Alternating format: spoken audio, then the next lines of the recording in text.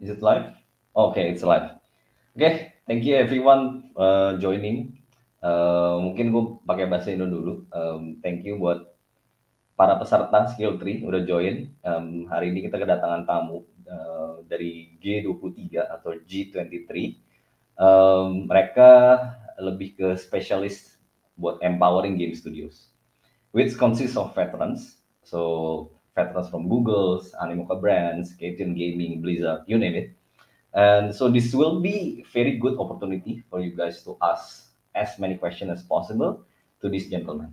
So I think Mark already came to start some prepared materials or prepared slides for you guys to see and for you guys to learn about G23. Mark, go ahead. So yeah, first of all, thank you to AGI for hosting us. It's a real honor for me and the G23 team to chat to everyone today and talk through. So is the presentation up on the screen? I think in a moment, yeah, will be.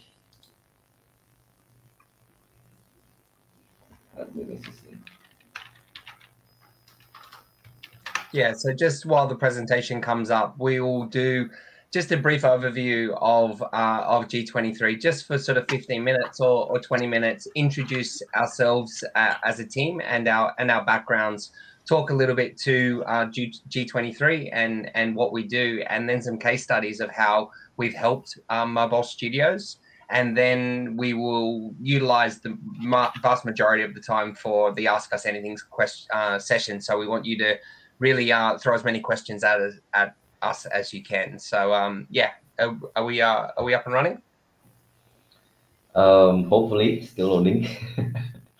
I think it needs a little bit more time.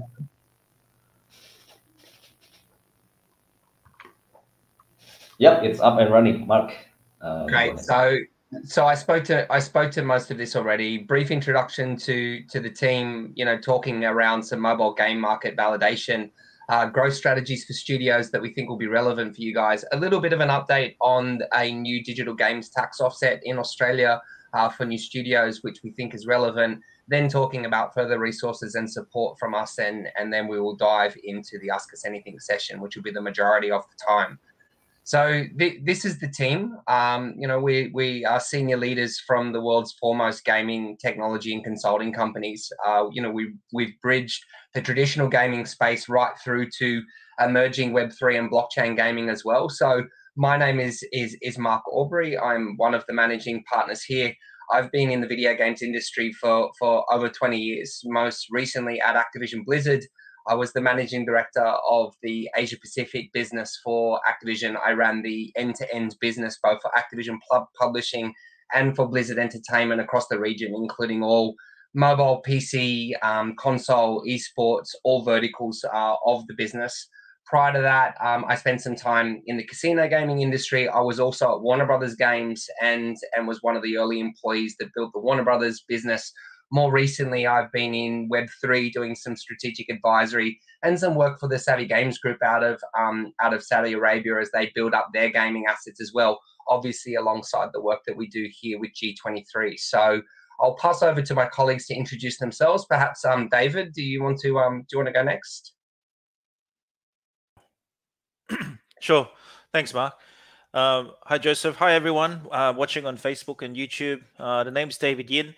A bit of introduction on myself. I've been covering the Indonesia games market now for about 12 years, going back all the way back to the Nokia days.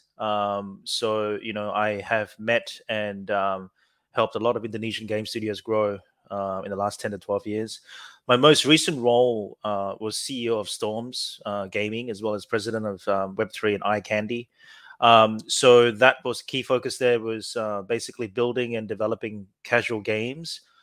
We also published a game from an Indonesian game studio called Niji Games. So we published Umbra a couple of years ago on that. And then I will also work closely with Joseph, who's a good friend over at Joyseed. We were developing jointly a Web3 game as well when I was at Storms and iCandy.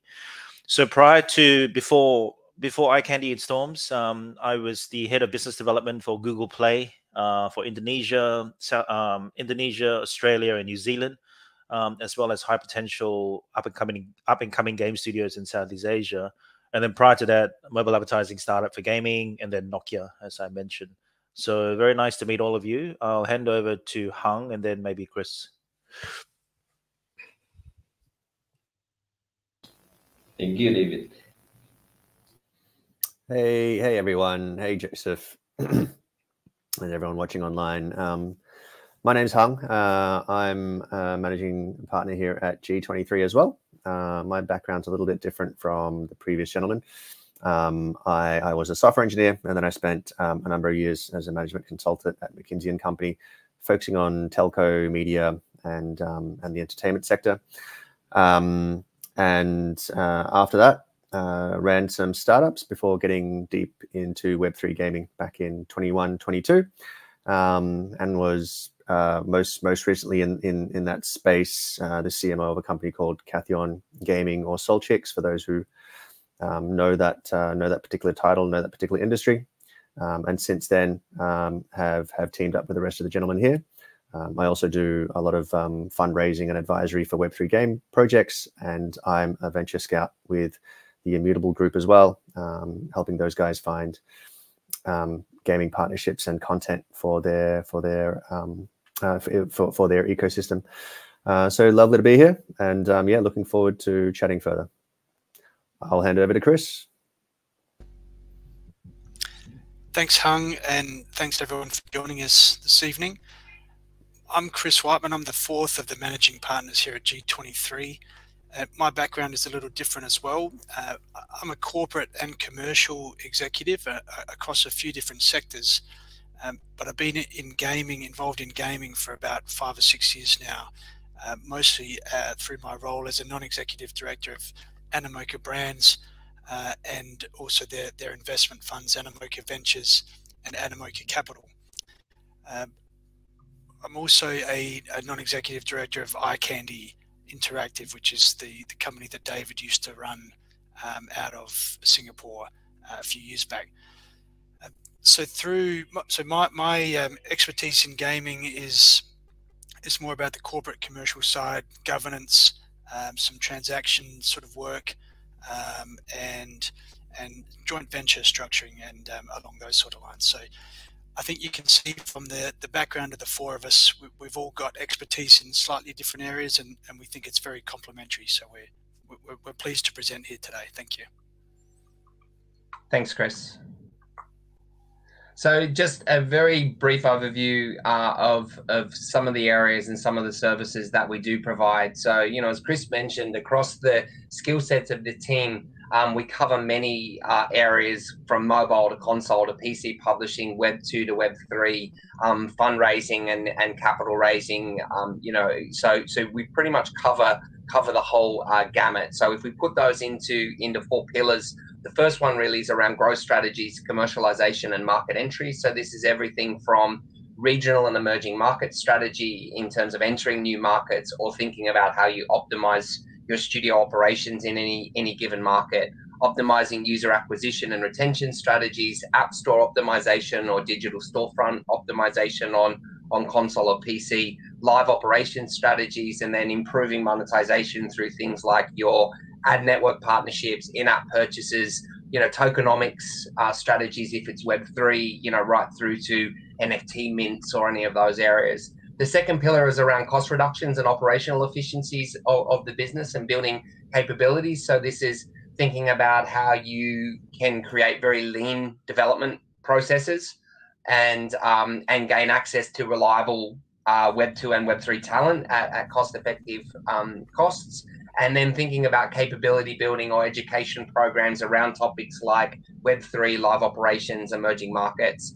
The third one is fundraising, leadership, and M&A activity. We've got networks through some of the world's biggest VC funds and private equity funds with strong buy and sell experience, so we can support those activities, as well as all fundraising NFT mints in the Web3 space. And then the final pillar is technology and people services. So we have a strong network of CTOs, both through partner studios and who used to report into us in previous roles.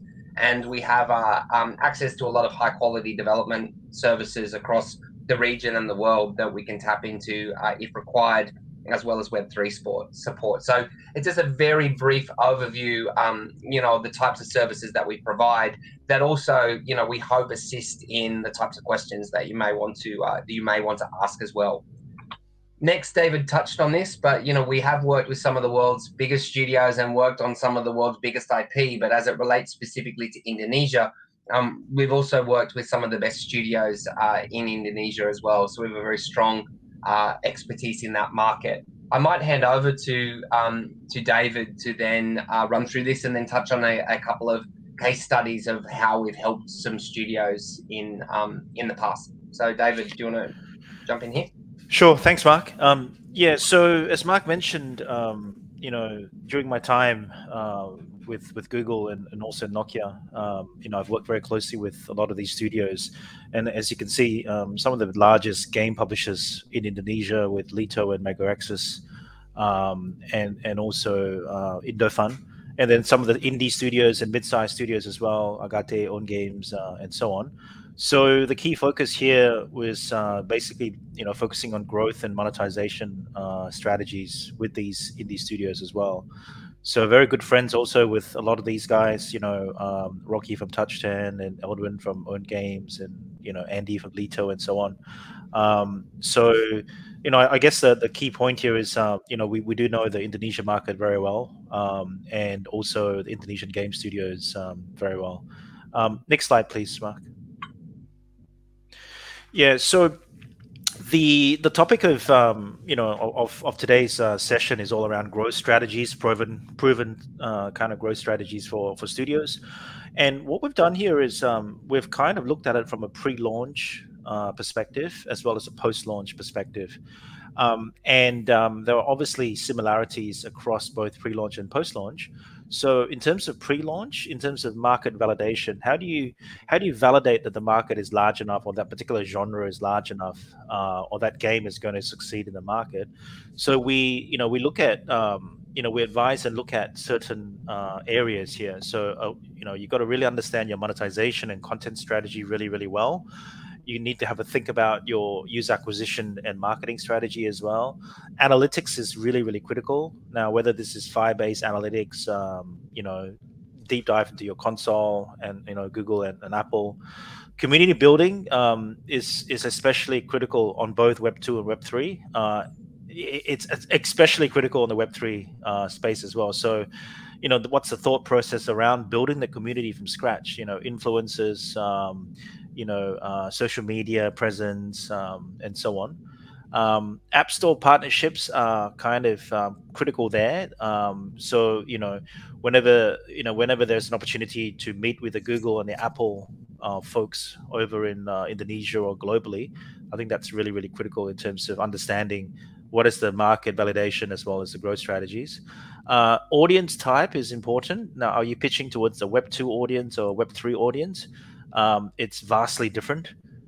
With the Web 3 audiences, your daily active users and your monthly active users doesn't have to be as significant and massive as your Web 2 audience itself for the game to succeed.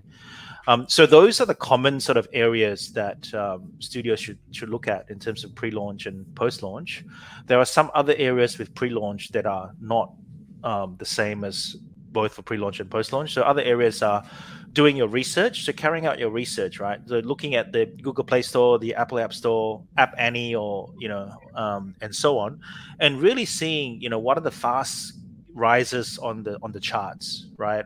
What sort of genres are doing really well? What sort of games are rising really, really quickly, on those charts? And then downloading those games, playing with those games, looking at the monetization within the games, the game levels, how does it work, and so on and so forth. What are the gameplay mechanics as well? And then obviously heavy testing is really, really important for pre-launch. Now, over on the post-launch side, once the game has launched, live ops and major updates, having a solid roadmap for the next 18 months all the way to the 24 months is really critical. Just launching a game without having any thinking around what are the major updates coming over the next 12 to 18 months is really, really risky and really, really dangerous. There has to be a solid roadmap already in place for you to think about what are the updates coming, because fresh content is absolutely critical when you're launching a game itself. Then have a think about, are you focusing only on the Indonesia market, or are you looking at global markets itself, right? So Indonesia itself, there have been very, very successful games in Indonesia. Tebak Gamba, Tahu Bulat is examples of very, very successful games in Indonesia. But obviously global markets are massive and very large, and they monetize really well as well. So thinking about whether it's local versus global is really important. The quality of the game is something that is critical, right? So the quality of the game encompasses your Android vitals, your onboarding experience, your live ops, your UX, your user review ratings, and so on. So quality is absolutely key. Publishing opportunities. So once you've launched, there is also the chance of looking for a publisher to publish your game. So when I was at Storms, we published a game from Niji Games. So that's an opportunity there to look at publishers as well. And obviously, that can also help you scale the game very, very quickly and lower your risk in terms of marketing costs. And fundraising options as well. Do you need to raise funds to accelerate that growth as well? So those are the key areas we advise studios to pre-launch and post-launch. Next slide, please, Mark.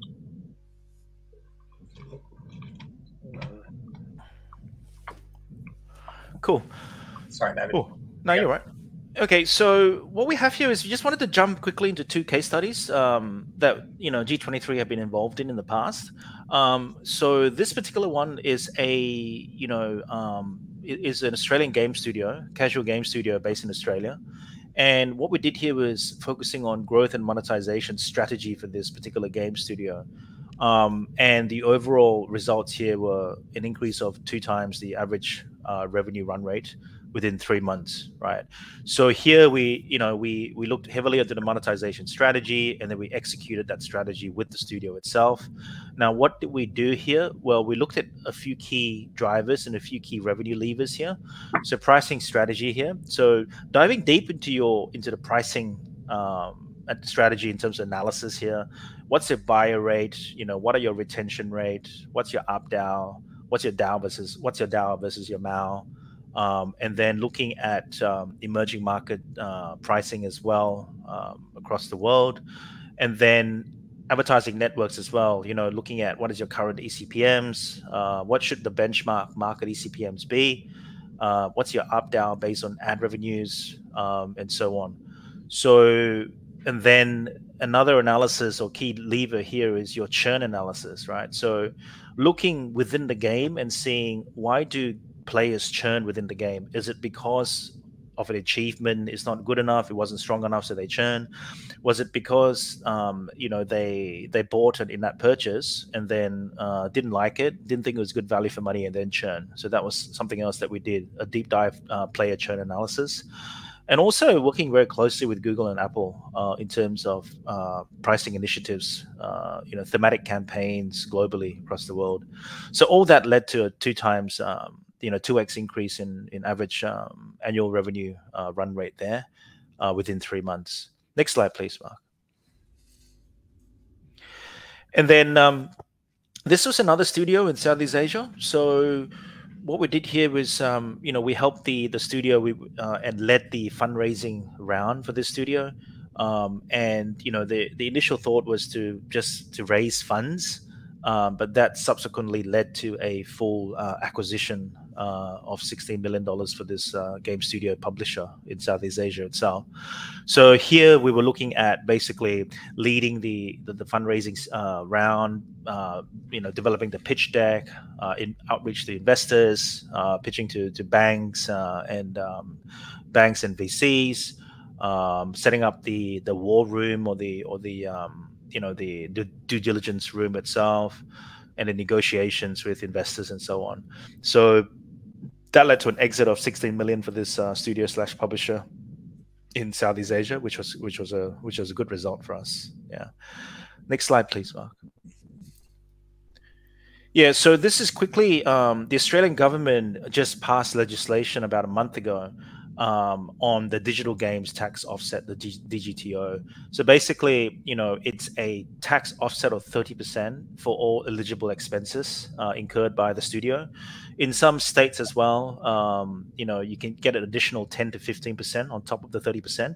So you're looking at a total of 40 to 45% as a tax offset for all eligible, game expenses, including software engineering salaries, and so on and so forth. Okay, so this is basically it has to be a digital game. So most mobile games are digital games, and it can be applied retrospectively in the past as well, from July to 2022. So yeah, that's a bit about the DGTO. Next slide, please. Okay, so this is our contact email and the website itself. And for participants today, we're offering a free, not a free, we're offering a very heavily discounted, consultation, 50 US for the first 1 hour meeting. It's heavily discounted from normally about $500 US per hour. And there's a bit of literature there on the DGTO as well. I think that's it. Next slide, please. That's it. Yeah. So handing back to Joseph. So this is another probably 40 minutes for the Ask Us Anything session. I think Joseph will be moderating this session. So I'll hand back to Joseph. Thank you. So so there is a Ask Us Anything sessions, but you can just ask on YouTube or maybe Facebook if there is any. There is also my WhatsApp there. Please don't spam me with all the marketings. So just spam me with all the questions. Okay. Okay. So I think we can let Dina or the operators to bring up. Is there any questions from the YouTube side?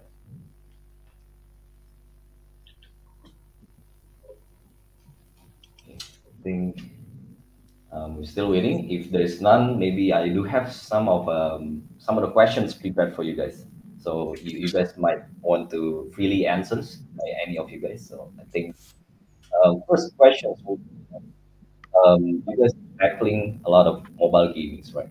And in Google or Apple, you usually rely on featuring. People rely on their games or their apps get features on this store. And what do you think of these features? Is it still worth it to get featured by Google or Apple? Because like a lot of featuring right now, it's actually crafted towards certain algorithms, right? Certain desires for each individuals. So do you think it is still the way to go for all the mobile gaming studios to get featured? Is it the only way to get free UA, so called, to get all the user or to get the new data? What do you think? So I think I'll take this one, guys. So I think the short answer is, the Play Store featuring on both Google and Apple, is not as impactful as it used to be a few years ago. It's becoming a lot harder to get featured, especially on both stores. And I speak from a Google Play Store perspective side. It's a lot harder to get featured now. There's a lot stronger focus on quality, the concept of quality for the games itself. Live ops, UI, UX. Android Vitals and user reviews as well. So although it's a lot harder to get featured, once you do get featured, the impact is still pretty good. You do see a spike in your downloads and subsequently your revenues on ads and IAPs as well. But I would say that the impact is not as great as it was before. And also the second thing is it's a lot more crowded now than it was a few years ago in terms of the number of games out on the store. So overall, I think the feature is not as impactful, but it's still pretty powerful as well. Yeah, I see. So, for example, if there is someone that already make a games for 4 months and maybe they want to go early access, so what are the think the best steps for them to get the early data as something like day one retentions, the conversion rate, and all that, except from featuring perspective. What is your advice to them? I mean, guys, I'll take this one as well. Yeah. So I think I can advise more from a indie games, casual games sort of thing, probably casual genre. Mark can probably advise more on a AAA hardcore sort of game level. But from an indie sort of casual games itself, in terms of early access or pre-launch, casual games day one, anywhere between 38 to 42% day one. Day 7, 18 to 22, and then all the way dropping down to about 7 to 10 on day 28. Those are the sort of retention metrics that are really, really good. And then the retention for me is the heart of every successful game. You've got to have that good retention rates there. Now, in terms of getting part of the early access program with Google and Apple, that one there, once again, it's not easy, but you can reach out to the Play Store, the two App Store, Apple App Store and Google Play Store to try to get in that program itself, which is quite powerful. But in terms of metrics itself, I think those are the retention rates that I think are good. That then leads to very good monetization rates itself. Mark, I don't know whether you want to add anything on the hardcore kind of mid-core. Look, the retention rates would be slightly higher, as you would expect in a mid-core hardcore game. You would probably want that day one closer to around that 50% mark, but that's natural. You're getting larger numbers into casual games. So with mid-core products, you're expecting them to be a little bit stickier, and in order to get players in and be able to retain them. So each of those metrics I would actually add maybe only 5%, still pretty similar. And then, as David said, around that profiling, it is around establishing those relationships. It's not an easy thing to do, but it is important, and trying to then get those featuring. It's obviously with a more mid-core product or a higher end AAA product, those things in terms of getting featuring are obviously easier, but that's a huge part of the process of getting that early exposure and those early downloads into games. But otherwise, it's pretty similar to everything David mentioned. I see. So maybe as you maybe haven't really noticed, a lot of Indonesian gaming studios have moved from some of them are still in free to play, but most of them are moving into like premium games. So they're selling the games on Steam because on how tough free to play market can be, and how do you think these people can win the free to play market, especially these Indonesian studios that we don't really have quite a lot of resources to go against these kind of giants in the free to play market that have a lot of UA, right? So is this still an option for us to win those market, the free to play market? Is this still a hope to that?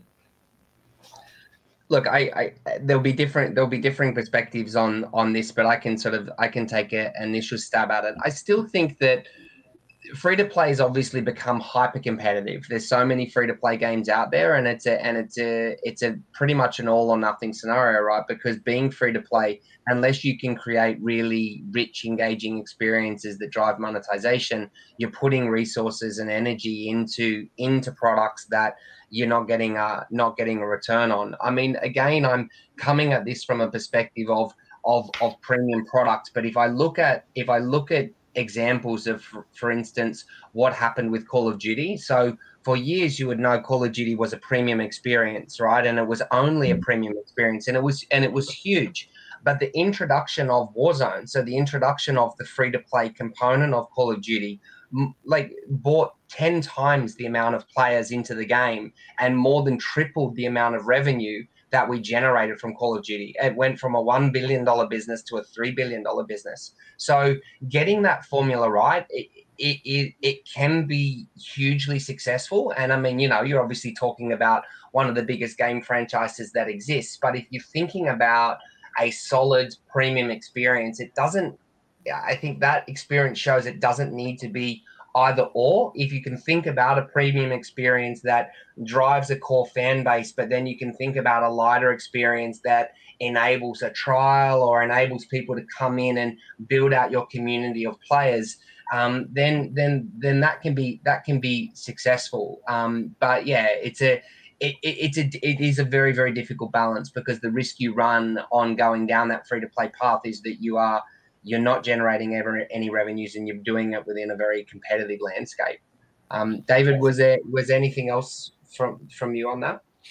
Yeah, no, I think just to add as well, Mark and Joseph, I think when you're moving from free to play to a premium environment over at Steam, it's not a simple transition to make, right? I mean, when you're developing a game that is a free to play game, the mechanics of the game and the monetization of the game is completely different versus a premium game, over the Steam side. So I think that and what you said, Joseph, is true as well, because I'm seeing this globally. We're seeing this globally as well, that there is a move towards premium games on Steam, right? Because it's too crowded on the mobile space and so on and so forth. But I think what's really important is that migration path, or that migration strategy. If it's the same game or even a new game, the thought process from free to play versus premium is challenging. It's really, really tricky, right? So I think that's the first thing, and I think the second thing is mobile gaming free to play. I think is still growing, although it's been a bit flat since COVID, but it is still growing, and there are still great games coming through the pipeline. And specifically in Indonesia, there has been a few very, very strong hit games in the past, which I mentioned, Tebak Gambar, Tahu Bulat, and so on, so forth. Yeah. I see. So to summarize, your guys' point is like it's okay to go premiums, but then to transition from premiums to free to play, there's still a work to do. But you can try if you already have like a premium game that has a lot of audience, that has a lot of community, and you can utilize that for the free to play games. Is that the nuance that you guys are giving? Yeah, I think you can utilize if you are successful in creating a premium experience and building a community, then the introduction of a free to play experience alongside that can absolutely expand your audiences to new groups of players. But the points David raised are very good ones, because premium games are typically more expensive to make.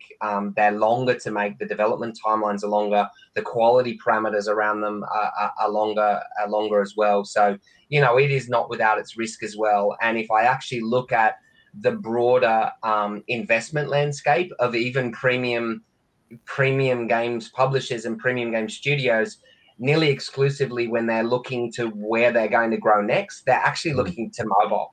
And they're looking to free-to-play experiences. So, to David's point, I still think that this is a huge growth area with lots of opportunity attached to it. I see. Okay, I think we have one questions on the board. Okay, so it's from Lucky. Do you have any valuable tips or advice for indie game developers who are working with a limited budget and seeking effective strategies for user acquisition? So it's a question of user acquisitions. Did you want me to take that one? I think I'll have a. I can add to it, David. If you kick off, I can add a couple of thoughts to it as well. Yeah, so I think this question probably for me has two parts to it. I'm assuming here when you say limited budget, there is still some budget, although it's not a massive amount of budget, right? So I'm assuming that if there is a limited amount of budget to spend on paid user acquisition, that's the first part of the answer. Then what's really, really key here is, once again, ensuring that your long-term value, LTV, is greater than your CPI, right? Which means that your return on advertising spend has to be greater than 100%. Now, how do you make that happen? That's very, very hard to do, which is very, very heavily focused on your retention rates, your day 1, 7, 14, 28, and so on, and your monetization around that. So lots and lots of testing, fine-tuning the game, even potentially, changing the game or adding a lot more levels, making it more complex. But it's very hard to nowadays embark on unprofitable user acquisition strategies. So that's the first part. The second part, in terms of limited budget, I think that the second part in terms of limited budget is focusing obviously on organic growth. So where can you, where can the studio actually get organic growth from, right?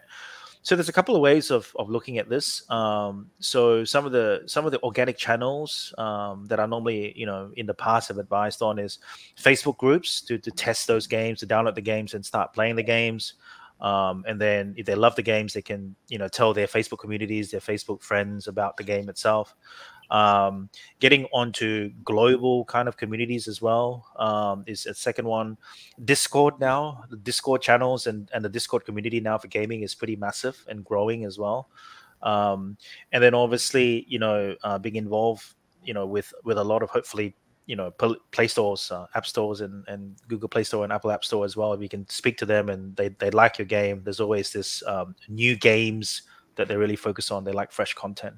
So that's kind of a quick summary on that question for me. Yeah, I think they're good points. The only thing that I would add to that, with limited budgets and thinking about that, I was also going to touch on organic growth, but driving organic growth via targeted influencer strategies. So trying to think about what are the markets that you believe you can penetrate the easiest. I mean, if that's local, if that's Indonesian markets, or if Southeast Asian markets, or if you think that the opportunity is actually greater in North America or in another market, then be very targeted in where you think that that those opportunities are, and then targeted sort of influencer strategies. Now, with that, you can't put budgets around AAA influencers with millions of followers, but there are tools and there is software that you can use, things like Tubular, for instance, where you can understand who up and coming influencers are. That would be much more cost effective, that you could either do via small marketing spends, or you could even think about marketing attribution programs. So if those influencers lead to click through and monetization in your product, then the influencer is rewarded that way. So that's another way that you could drive some organic growth with a limited budget. I think that's really answered the questions. And so to summarize all of those, we need to really efficiently choose our target market where we can penetrate. And if it's not UA, then we need to do the organic. There is a lot of way to do the organic ways, and there's Discord, Facebook, and all that. It just needs to the game contents to be engaged for the right target market. Is that the nuance that you guys want to give? Okay, cool.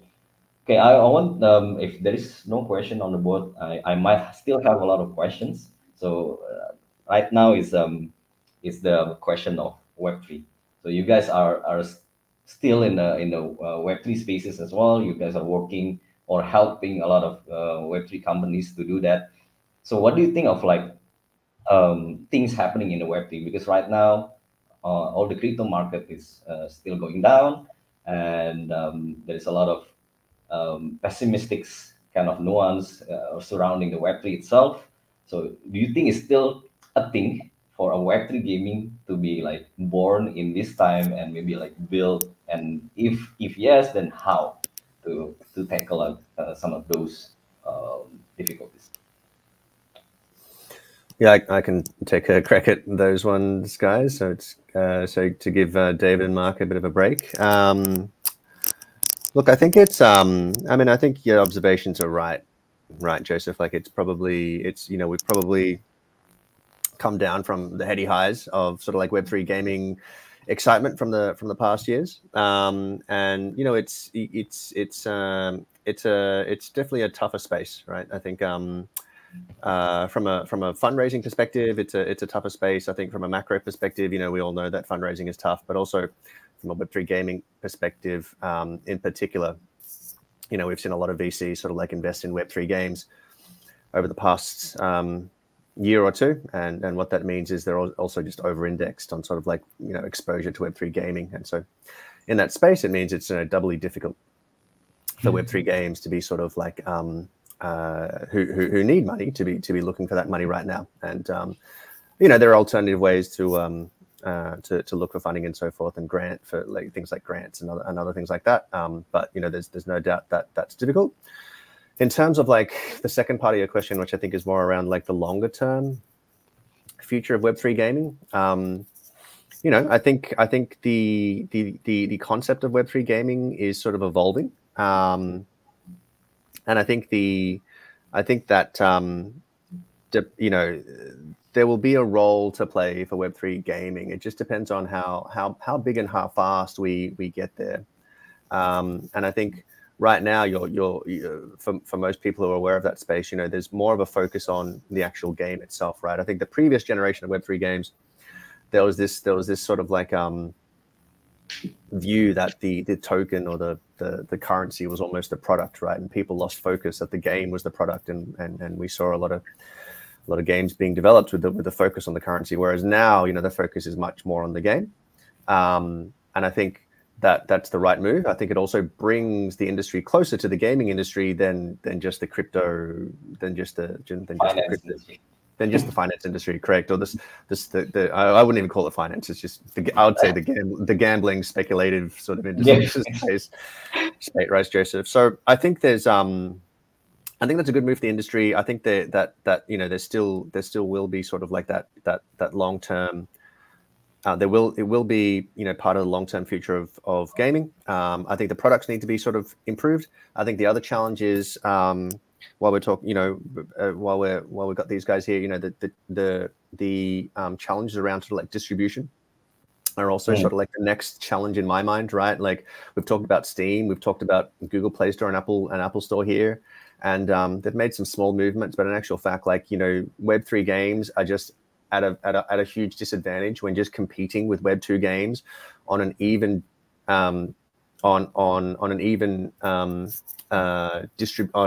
sort of like distribution channels, right? Like Web3 games, you don't find them on Steam. You gotta Google them and go to some obscure part of the internet and connect your wallet and hope everything works, right? And so there are those sorts of challenges as well. So and then in the near term, there's no doubt that, like, you know, if you're really looking for people right now, to be honest with you, like it's quite a challenging audience you're dealing with a smaller audience, a smaller target audience right now, right? So with a Web3 game, your addressable sort of like player base is right now not as high, and so you really have to have conviction, sort of like long term, that what you're doing is going to work. So yeah, so that's sort of the summary. Hopefully that touches on the points, but I'm happy to take any follow-ons in case there was any other questions that you had, and also if anyone else on the panel wanted to address the question. Yeah, I think just to add as well, Hung and Joseph, I think for me, and I think Joseph and I were, you know, spent a lot of time thinking about this question as well, right? When we were working together quite closely, and I think the key is building a Web3 game that doesn't seem or look like a Web3 game is really important.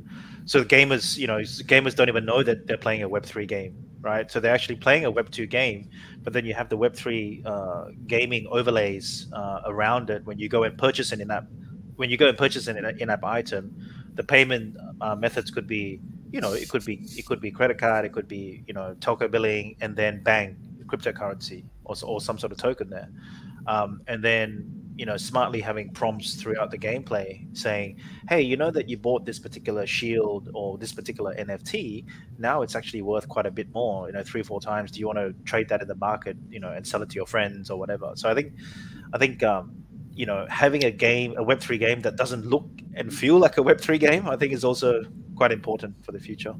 Yeah. I see. So I do have a follow-up. So recently I watched some podcast from I think Madcast. I think it's from Navik.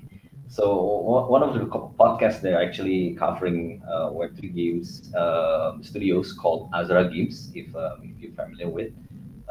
And their approach of the Web3 gaming is actually just to separate the Web2 players and the Web3 players all together. So they have their own game. So meaning it's like the Web3 players, they only have a gamification of monetization layers. So all the because all of the degens, they only really pursue the earnings instead of the fun, and for the Web2 players, they don't care about the earnings at all, and they just care about the fun. So what do you think of this approach? Yeah, so I've got some thoughts on it. So first of all, I think like that way to introduce Web3 features, I think, is probably the right way to go about it, right? So don't shove it down people's throats in your game. Make it an option to take up in a very seamless way if people want to do it, right? It's not just in gaming. It's also sort of like the concept that I think it might have been Instagram or Twitter, one of them. You know, they were trying to introduce NFTs onto their platform, right? But they made it an opt-in approach, right? Hey, for people who don't care about it, it doesn't matter. It's still the same Instagram experience, but if you want it, here it is, right? And so and so that sort of approach is one way you can start introducing it without alienating your existing audience, which I think is a big concern, right? Because the bigger audience is definitely the mass gaming audience, right? It's the mass social media audience. So that's one part. The second part on that, though, that I'll mention, and you know, and by the way, I'm sure the Azure guys are, you know, they're a super smart group of people over there, right? The second part that I will mention, though, is I think something that needs to be carefully managed is the implications on Web2 gamers from introducing these Web3 features, right? So like unintended consequences, whereby you have a player group who are motivated by very different things affecting the reason why the original players are playing the game, right? So I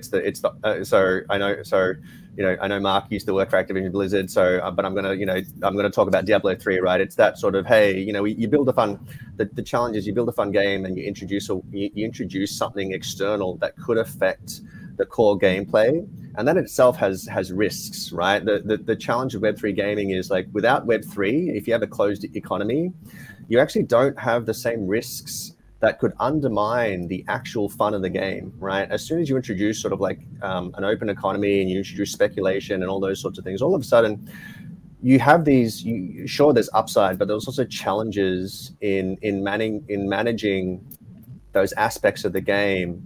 And there's also a new risk, which is that, hey, if you do it improperly, all the hard work that you've put into creating a fun game could actually be undermined by this new behavior that you're incentivizing by opening up these sorts of features, right? So that's the other thing that I'll say, right? It's just you know, people really should be wary about that part of Web3, and honestly, I don't think enough advice is sort of like provided to game developers on that side in terms of like understanding the cost and the risk of doing this properly.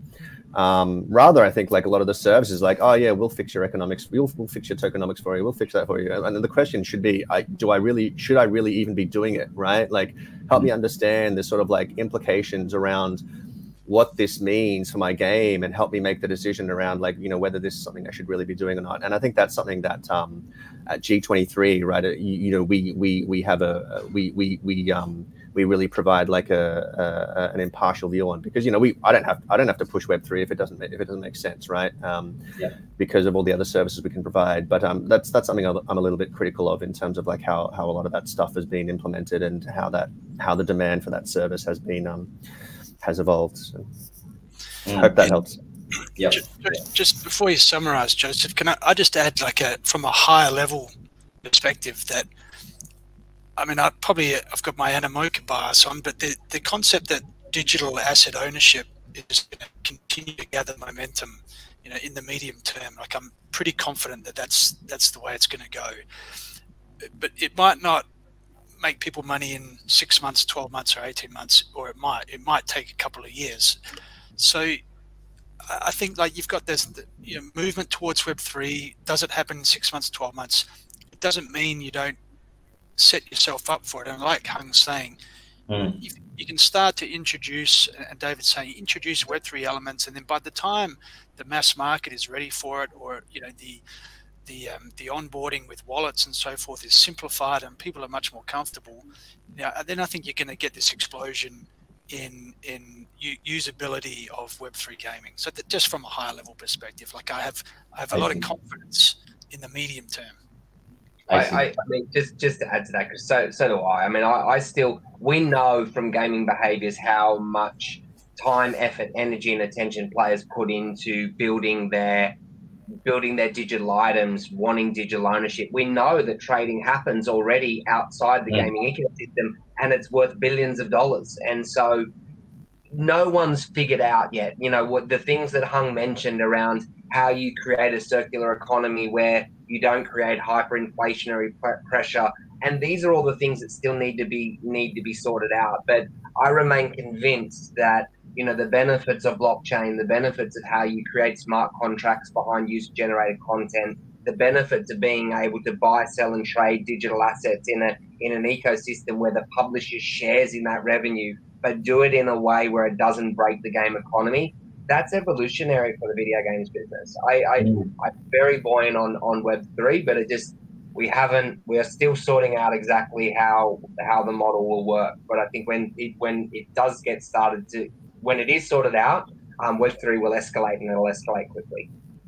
Yeah, I think I want to touch on that as well, because like we all agree that it is somewhat in the future. So people are playing a long game.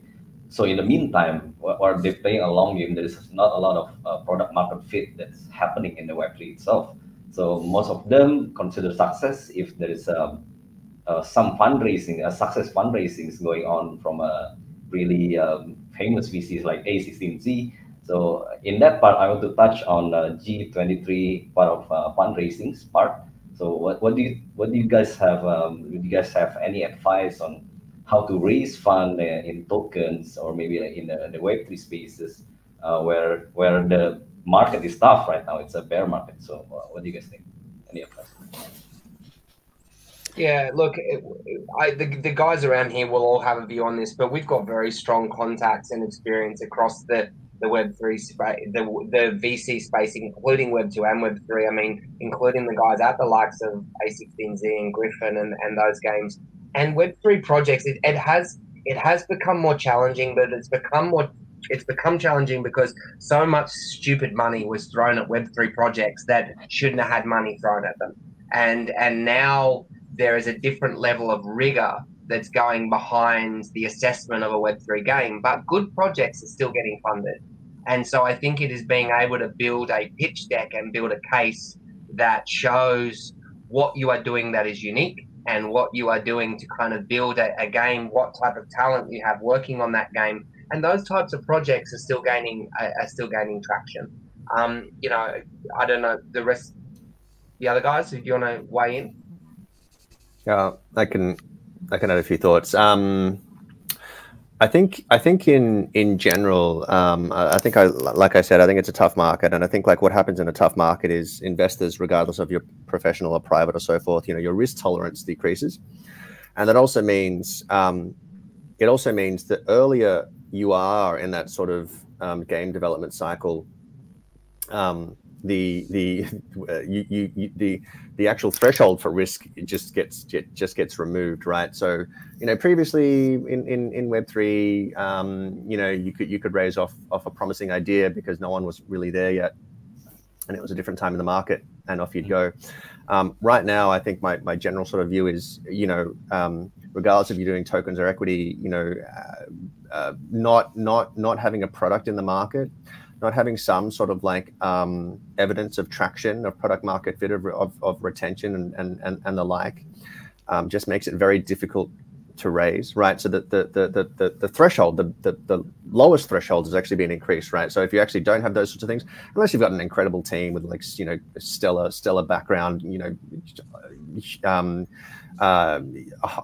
huge credentials and reputation and so forth, you know, it's just very hard to raise without getting to professional, or, you know, that professional and public money without getting to that point. Obviously, under that, you know, you might still go for family and friends and so forth, and you know, that's sort of up to the individuals to go and sort of like mostly utilize the networks to go and sort those things out. The other thing I'll mention is like my sense is like token raises are still quite challenging. I think they've come back a little bit, but I think overall, you know, what I'm seeing is that, especially for games, now that people understand the life cycle of game development, the time it takes to actually get something of quality out to the market, you know, most people who still do this sort of thing realize it's like, you know, there's no sort of like short-term liquidity, the short-term liquidity benefit you get from tokens versus like the actual longer life cycle, long development life cycle of gaming actually conflicts a bit. And so like, you know, the people are naturally just looking more towards like equity style raises, can be equity with token warrants and so forth, but that's sort of like more of the theme, more of the theme in terms of like where more of the money is going at the moment. I see. On touch, additional to that, there is yes, there is a VC fundings, but there is also a plan for maybe some of Web3 companies who want to do public selling, so like IDO or ICO or anything. Any advice do you want to give like to these people that maybe wants to go in this route? Yes, we might be tackling that. Tokens might not be a good option for VCs right now, or but for someone maybe they have tokens, and what do they do? Yeah, I mean, I'll share my thoughts, right? I guess it depends. Look, you know, if you're sort of like if you're sort of committed to a token raise strategy, there are some things in my view that still apply, right? Because you can still do token raises from professional private markets or public markets, right? So first of all, like my views around sort of like having a product, having more progress in your game, in your company still applies, right? So people who are still investing in tokens, like they're a bit more sophisticated now, right? They've gone through some of these cycles. They know, you know, they can spot sort of like potential, you know, they can assess the risk of these sorts of projects better, right? Because they've been through a few of these cycles. And so like my comments around sort of like having something that's already there, having you know, showing like real progress to differentiate you from, you know, some of the projects that I just promised. To me, that's really important. The other thing that to consider if you're going through a token raise versus like a VC raise is and you're focusing on public markets, is that in my view, those sorts of raises actually require a bigger focus on marketing and potentially like a less and as a trade-off a lesser focus on I would say game development, right? Just non-marketing things, right? Like, you know, in the traditional in whatever traditional VC, like, you know, the focus on sort of like how big your socials are, how engaged your socials are, signals around the hype of your particular product are less relevant. If you go down the token route, there's no doubt that like you have to invest more on that part of the company, right? And to me, that's also not easy, right? For anyone who's done any sort of community building before, it can be faked very easily. But likewise, you know, the sophistication of people who invest in these sorts of things to identify whether you've truly got a excited community, a committed community versus a fake community, for lack of a better word, is a lot more obvious, right? So like the effort that's involved in getting that part of your business up to a state where you can have like an effective raise is also, you know, not is something that, you know, you really want to consider. Is something that, hey, is that where you want to put your effort in order to get like a successful token raise completed. And so that's a difference between obviously going that route versus like a VC route. I see. Yep. Okay, I think I don't know if there's more questions on the board. Probably no. I think one more questions regarding the fundraise or token raise. I think there is a lot of things that you say it's about marketing, and it's about narrative, and it's about like maybe hype building or FOMO building. Do you guys also specialize on on that? I mean, like, does G23 also specialize on, you know, oh, this is the hype building that the trends that is going on. So if you do this, then maybe you have a bigger chance to win the IDOs, or you get chance to have your token sold out on the public sales. So what do you guys think about it? Yeah, I can start with that. Like, yeah, it's definitely something that we offer. I would say it's you know, hype building, I guess, is one term, right? But I think more it's like, you know, we can discuss how to properly build your community. And I think, honestly, community building, I think, is misunderstood a lot of the time, Joseph. I think a lot of people, you know, either say, oh, you know, if you do inorganic community building, you're doing it wrong. I only want organic community building, and that's also wrong, right? The recipe, the process to actually build a community properly is you know, one that we're experienced with, and the whole idea is, at the end of the day, you still need to build a genuine community, right? Because if you don't, then when it comes to the rubber hitting the road, when it comes to raising, when it comes to people playing your game, using your product, it's not going to convert, and eventually you'll get found out anyway. But look, that is something that also we can support on. Yep. I think between us, we've actually grown communities up to like 500K, 1 million, and I'm not saying those are, you know, those were obviously in previous generations as well. I don't think that those numbers are necessary, nor do I think a lot of the time that was genuine. But in terms of, like, you know, building engaged communities, that's something we can support. All right, thank you for that insight.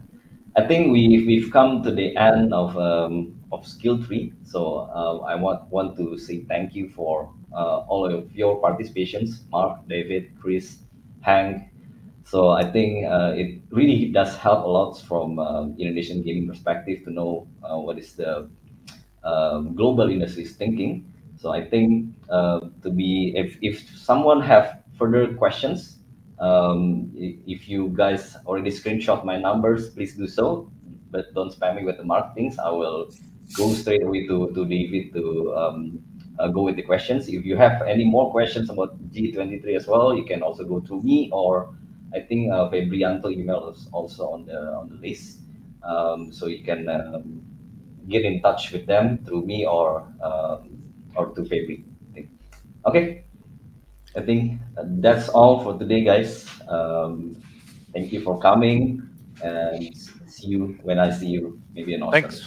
Thanks, Joseph. Thank you. Bye. Thanks for having us. Bye. Thank you. Bye.